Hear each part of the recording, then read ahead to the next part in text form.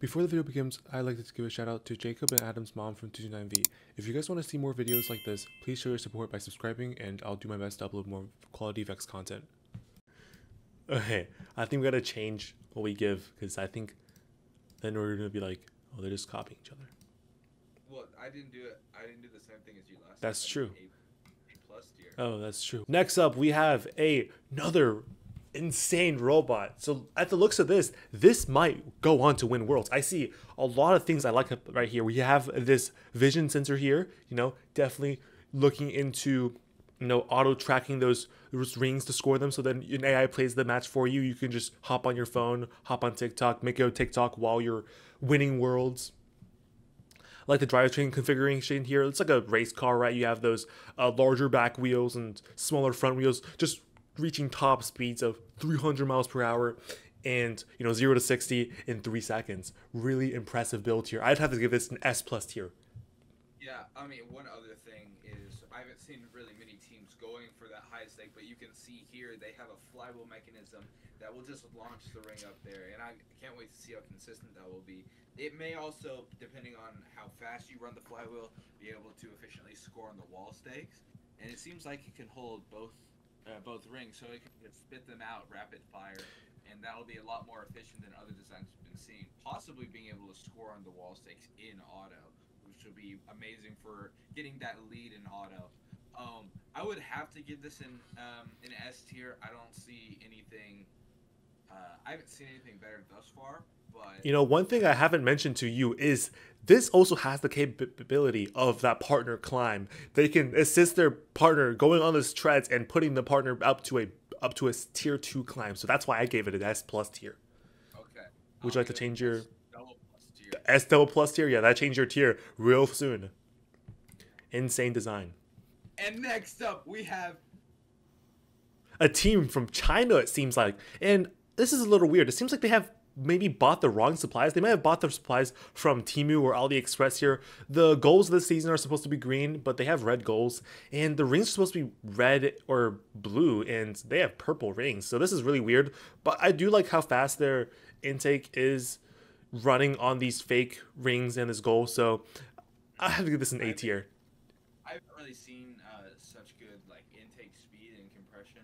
I mean, you see, it misses one, but then it goes on and scores the other ones in quick succession. Well, they missed 3, 4. They missed 4. And there we go, those two. So just a little bit more tuning with consistency. However, if you look on the left picture, you'll notice that their bot actually seems to be illegal because it is above the, I think it's 24 inches or something. Being above the second tier while only being a first tier is illegal. So this might have been built again before the game manual came out. But yeah, I can't wait to see how they perform. Oh wait, yeah, since it's illegal, I might have to lower this to an F tier. Well, I think, based on how their build quality is before the game manual, I would suspect that they came out with an even better design already. So I'm gonna go with an S tier. Okay, F and S. Yeah, Next up, we have 1082M, and the robot looks. What do you think, Liam? How do you feel the robot looks? Because you are their sister team. They're in your lab. Yeah. So, their bot is the worst in the world. So I'm gonna have to give it an F tier. The worst in the world. Yeah. That's a strong statement. The only thing I really see is just this standoff here is kind of bent. What's really bent? No. It's not bent? No, it is. It is bent. Actually, no, it's not bent. Everything else is bent, so it looks like that's bent. Oh. The entire rest of their bot's completely bent. Oh wait, okay, that makes a lot more sense now. Okay, I understand what you're saying now. And they have pulleys. And if that's automatic F tier for me. And their brain is going to get destroyed by our your poker mech. Your poker mech. You will have a knife on the robot and you will poke their brain out. This will go straight into the brain. And we'll tear off their motor when we rub on the side of them. And also they overclock all their motors. They overclock them just like China. Yeah, just like China. All right, guys, remember RT1 chip. Yeah. If you see 1082M, tell the rest they're overclocking their motors. Next up, we have a update from 99319B, and it looks like yeah, their bot. We were correct. I mean, they were cooking up pretty hard here, and I think I originally gave this a B tier. I like to raise it up to an A tier. I like where this is going, and it's still looking very clean. What do you think, Liam? Yeah, I mean, I'm a little bit confused on the point of the C channels running across. Maybe they have some wall stake mech, or maybe that's just to keep the rings from falling out. Because I know. I totally think they're working on a wall stick mech here. I definitely think this is going to be a redirect. Yeah, but aren't they running two motor intake? So maybe they figured out a way to do it fully pneumatically, like 8889B, who posted in VCAT their skills run. They had a completely pneumatic lift mechanism for that. Yeah, I like this Maybe robot. that's what they're going for. Next up, we have a robot from Niche or Gruss 2602B, and first thing I see is I see I like this back clamp here that's poking out with the poly on it. A locking point?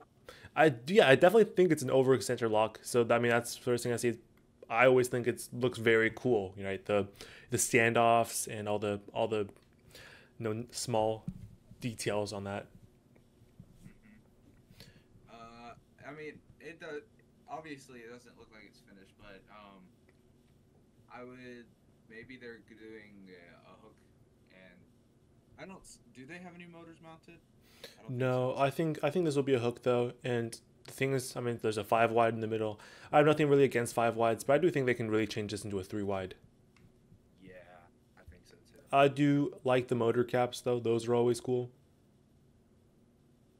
Yeah. And one thing I notice is their odom wheel is it's angled, it's tilted. Wait, where? Their odom wheel, it's tilted. It's at a 45-degree angle sideways. It's not like. Oh. So that's how you get both odom wheels with only having one. That might be tech. This might be crazy tech that they have just figured out. Maybe.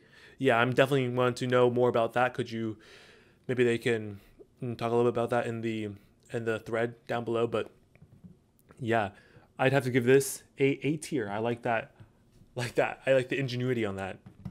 I mean, considering how it's not done, I like everything built so far, but I'm gonna give it a B tier just because it's not completely done. Next, we have a video from Antopod 8062B, and first thing I see is they have a weird goal. I think they might have built this themselves. What do you think? Yeah, we did something similar right after Worlds. We used our, I forget what we used, but we made our own little cap for the goals. So Yeah, this is really nice. I have to give this goal. This is like an A tier goal. Like, I know it. Yeah. I would have to give the regular goal a B, like a B, but this goal has its personality. It's got some pink duct tape on it. I like the color scheme a lot. It's very, look at the pastel color theme on the bottom, and then a black stick. Absolutely. Yeah, let's talk a little bit about the robot now. Yeah. Can't really see that much from that view. The battery placement, excellent battery placement. I would highly suggest any team at SIGs or Worlds that is playing against us to copy this battery placement immediately. Yeah. Unless you're playing with us. Yeah, if you're against us in any matches, you will win against us by placing your battery in front of the intake. Don't even actually just leave it on the floor, right? Then you really are showing your confidence and dominance against us. Absolutely.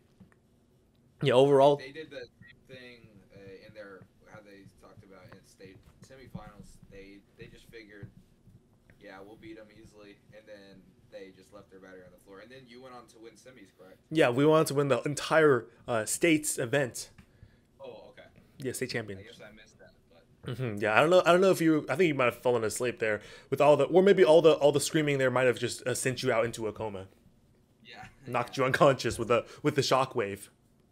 That's it. All right, I have to give their goal a tier and their robot a C tier. What do you think? I would give their goal an S tier. And I mean, functionality wise, I think their robot works completely fine. So I'd give it a B plus tier. Next up, we have robot from Baker, and this robot is going to be their rebuild for their next signature events and worlds. Yeah, so something you immediately notice is a lot of people might think this is a robot, but I suspect this could be a drive box team member.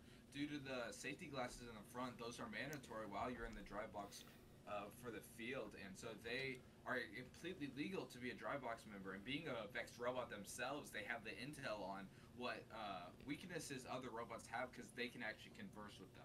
Wait, yeah, you are totally on point with that. The more I look at this, the more I think this is going to be their third drive box member. I mean, they have a hammer, they have some scissors there. It's totally ready to take care of any issues that might pop up on the robot. Absolutely. Like, at Worlds we had just we brought like basically our top box everywhere we went, just so that way if anything went wrong, we had something to fix it. But this, I mean, it's a completely assembled robot. So if you need screws, you can just take them. If you need a tipping point ring, right there. Hammer, right there. Big chain, right there. One mechanism wheel, right there. And it's just everything you will ever need is just walking around with you.